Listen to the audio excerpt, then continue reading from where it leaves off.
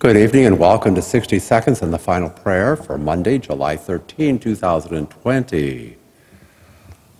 I'm going to make some modifications in the Mass schedule. So one has already been made. You no longer need a ticket to come into the outdoor Masses on Saturday, Sunday. But you do need to bring a page from your home with your name and the names of each person in your group, address, phone number, and email if they have it. So people got the part of the message, they don't need the ticket, but they didn't get the part of the message about bringing the page from home. So yes, we do need a page with your name and the name of all the people in your group with name, address, phone number, email if they have it. We keep those for 2 weeks in case there's an outbreak of coronavirus, we can get in contact with you. So please be sure and bring that page with you. What's the experience? I said we'd look at our experience of these outdoor Masses after 4 weeks. I didn't have time today. I just got the response back from the bishop. I just wrote him yesterday, so he's a quick responder. But I'll put this into a graph so you can see them better for tomorrow night's presentation or the next night. But the total of, on July 12th, putting together all 4 Masses, all 4 of the Masses, so 7 and 8:30, Saturday and Sunday, we had a total of 51 July 12th, a total of 64 July 4th, a total of 56 June 27, and a total of 47 on June 20. So there doesn't seem to be any real pattern of growth there. It's hovering right around 50. So that's about 11 to 14% of what our usual Mass attendance is at that time. So our Sunday Mass at 7:30 in the summer, anywhere from 180 to 350. So you can see we're a long ways off from that. So just to know that you no longer have to have a ticket. The new part is that I requested permission for, and it is our church capacity is 40 with all the distancing. Our experience of picking, and we'd have to get a ticket for that one if we do that, or make a reservation online. But I say it's 40, but our experience with the outdoor Masses, the ticketing and signing up online is almost a third who picked up a ticket did not show up for the Mass. So that means we'd be squeezing in about 30 people a Mass. You probably get to Mass every 2 months once. So what I asked for is we'll begin the first Sunday of each month, the first Sunday of each month, the first Sunday of each month. So the first Sunday of each month, we will be in the Parish Center with our regular Sunday morning Mass schedule, 9 o'clock English, 11 o'clock Bilingual, 1 o'clock Spanish. So that will be starting the first month of August, that'll be August 3rd, and September 6th, the second month of that. And then we'll see how that works. You will need a reservation, you will need a ticket. I'm thinking that at the end of 2 months, we'll probably say you don't. I don't expect to get anywhere near our capacity for the Parish Center. But at least at the beginning, just to be sure, we will ask you to get a ticket or to pick up a ticket at the office the week of that Mass. So August 3rd will be the first one. September 6th will be the next one. That'll be a regular Sunday morning Mass, 9 o'clock, 11 o'clock, 1 o'clock.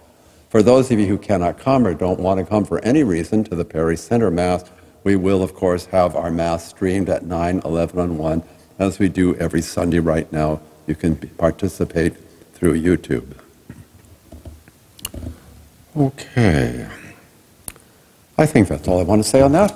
So let's go into the daily prayer for today. It's from Sacred Space. It's a guided meditation. It's the daily prayer from Sacred Space for Monday, July 13. By now you know the guided meditation, I'll be making periodic pauses. It's not because I went to sleep, but it's a time to enter into prayer with God. And you can repeat this and take longer pauses. That's really the best way to do it. My pauses are relatively short. It always begins, this Jesuit website from the Irish Jesuits always begins with something to think about and pray for this week, or pray about this week. An act of prayer. None of us knows the future. None of us knows when we will meet a sudden darkness in our lives. None of us knows the moment when the most essential thing will be that the lamps of our faith be well supplied with oil so that we can show the light of Christ to those around us and to those who love us. To be able to do that is not a matter of a moment's impulsive courage. It's a matter of a person's lifelong character. It is the outcome of a life well lived in love and in prayer. That's taken from Hope in All Things by Paul O'Reilly, a Jesuit. Paul O'Reilly, S.J., pages 23, 24. And now to our prayer. We begin by putting ourselves in the presence of God. I pause for a moment and think of the love and the grace that God showers on me. I'm created in the image and likeness of God. I am God's dwelling place.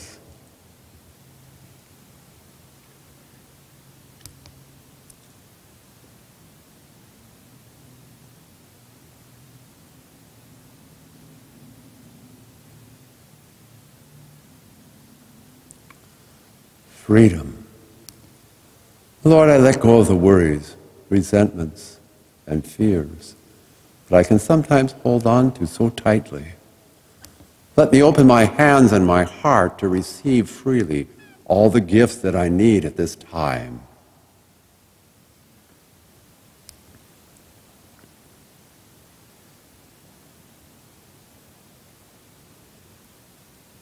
Consciousness. Life is busy, Lord. Often my best intentions are left undone. But I know that you are with me in all I say and do, and in everyone I meet with daily.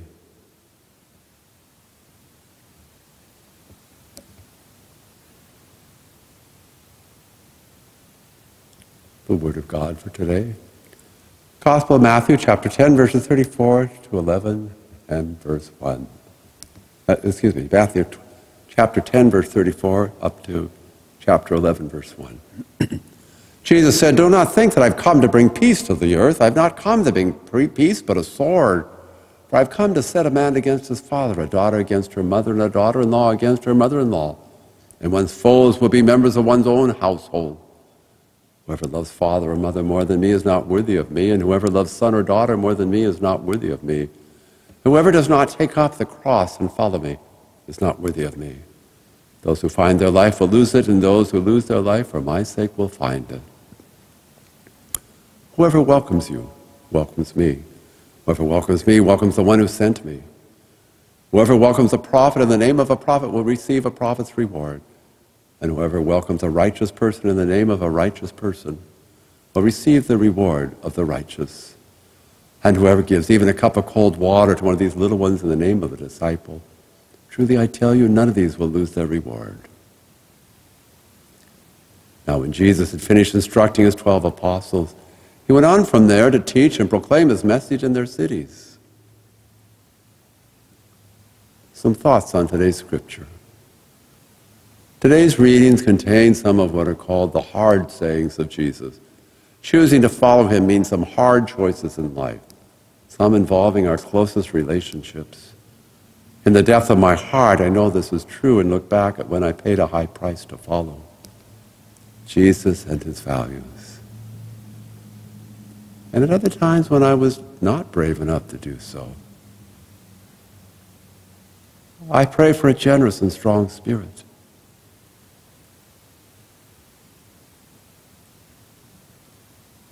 Those who find their life will lose it. Those who lose their life for my sake will find it. Finding and losing my life? Can anything be more important for me than this? The experience of the pandemic makes this very clear, yet I realize there are many levels of finding and losing one's life. I ask for the grace to know how to lose my life for the sake of Jesus.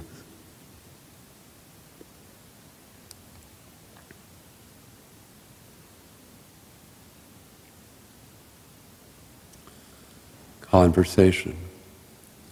Dear Lord, help me to be always aware of the important things in life, to care for those around me, to seek your presence in all I meet.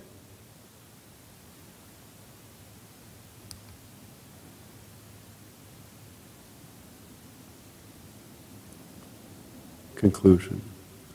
I thank God for these few moments we have spent alone together, and for any insights I may have been given concerning the text of this gospel.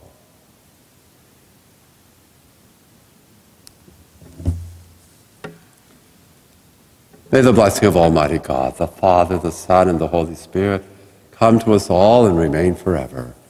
Thank you for being with us again, and good night.